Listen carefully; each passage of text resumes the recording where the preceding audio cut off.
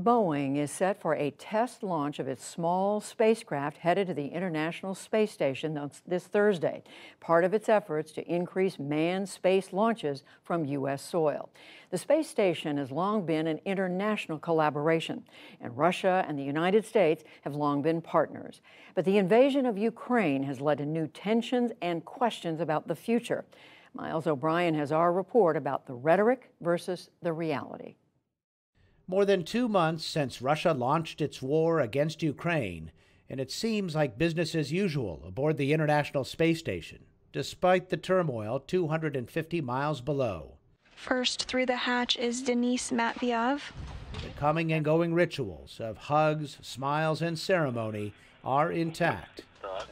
Russian cosmonaut Anton Skaplerov handed over command to NASA astronaut Tom Marshburn at the end of March with some poignant words. People have problem on Earth, on orbit. We are one crew, and I think ISS is like symbol of the friendship and cooperations. The camaraderie between U.S. and Russian spacefarers is more than lip service. You know, when you're on the space station, it's like there's Earth with all the other humans, and then we're here. And this is our community, our world right now. Former NASA astronaut Scott Kelly was twice a commander of the space station, logging nearly a year on board during his last stint in 2015 and 16. And what's important to us is not necessarily what's important to those people down there, because we're kind of relying on each other for emotional, psychological support, help, friendship, literally our lives. But the head of the Russian space agency, Roscosmos, is on another kind of mission. Dmitry Rogozhin, a prominent nationalist, is using social media to deliver a series of menacing, even nuclear threats aimed at his Western partners in the International Space Station. In early March, he tweeted a video of workers covering up partner flags on a Soyuz rocket, writing, "The rocket would look more beautiful." Scott Kelly fired back on his Twitter feed. "Your space program won't be worth a damn," he wrote. "Maybe you can find a job at McDonald's, if McDonald's still exists in Russia." The reason I did it in the way I did it is because I wanted to get his attention, and it worked. And then he fires back pretty quickly. Yeah, he called me a moron. He said if the space station is deorbited or something, or if the program is canceled, it's going to be my fault.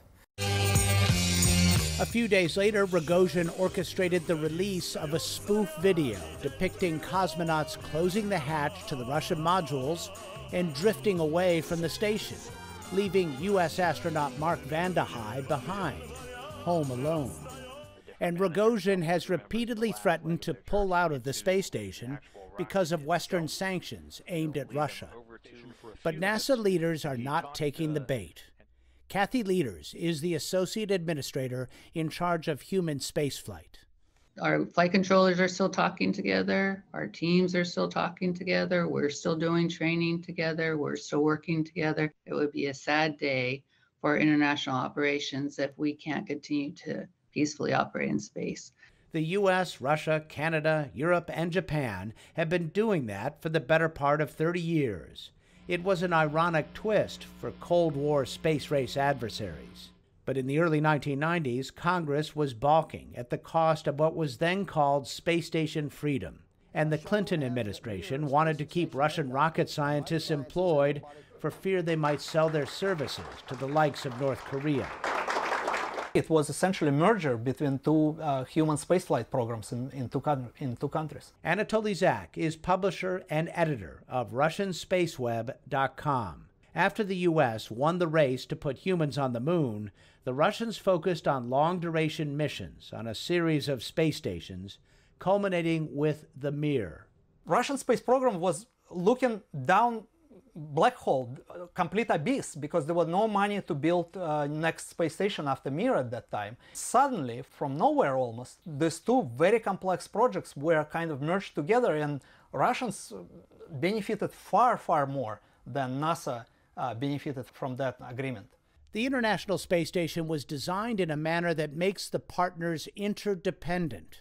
The Russian modules have the crucial thrusters to maintain the station's desired altitude and attitude and avoid collisions, while solar arrays on the U.S. side produce almost all the electricity.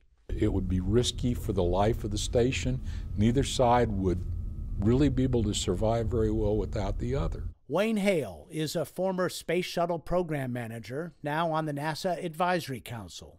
The agency is working on contingency plans in case the Russians hastily bow out, but it's complicated. It would be a real technological reach, but there are teams off studying how to keep it going right now. So it probably would not bode well. It would certainly put a challenge to the system, but it doesn't mean that we would end our space station program, immediately. A divorce may not be practical, even if truly desired, and so the partnership endures, to the chagrin of some. All kinds of sanctions have been applied by the United States and the Western governments against Russia, but the International Space Station just sails on. Author Homer Hickam is a former NASA engineer and manager who helped negotiate the Memorandum of Understanding that guides the partnership. He says it's time to reevaluate the arrangement and pull the plug on the friendly photo ops. I just don't think it's good optics right now to show American astronauts and Russian cosmonauts hugging and playing with their food and all that kind of thing, and really recommended that they avoid those types of optics, because after all, right now the Russian government is engaging in a hideous war against its neighbor Ukraine and killing men, women, and children right before our eyes. Up until now, the unlikely partnership in space that met with so much skepticism at the outset has succeeded beyond most expectations. Leroy Chow was station commander in 2004 and 05. It's pretty amazing, even now looking back, that all these countries who were World War II enemies, Cold War enemies, sworn to destroy each other, came together and built this most audacious space construction project ever tried, and it went off so well, and it continues to operate so well. If we lose this, our ability to work peacefully in space with the Russians, what do we have left that keeps us together? It's only bad things, and this is the one good thing we have left. The space station agreement expires in 2024. NASA is hoping to keep it in orbit until 2030. In less bombastic moments, Dmitry Rogozhin says Russia has made its decision and will notify its partners a year in advance. And liftoff. So it appears this fraught partnership will fly on for now, high above the fray. For the PBS NewsHour, I'm Miles O'Brien.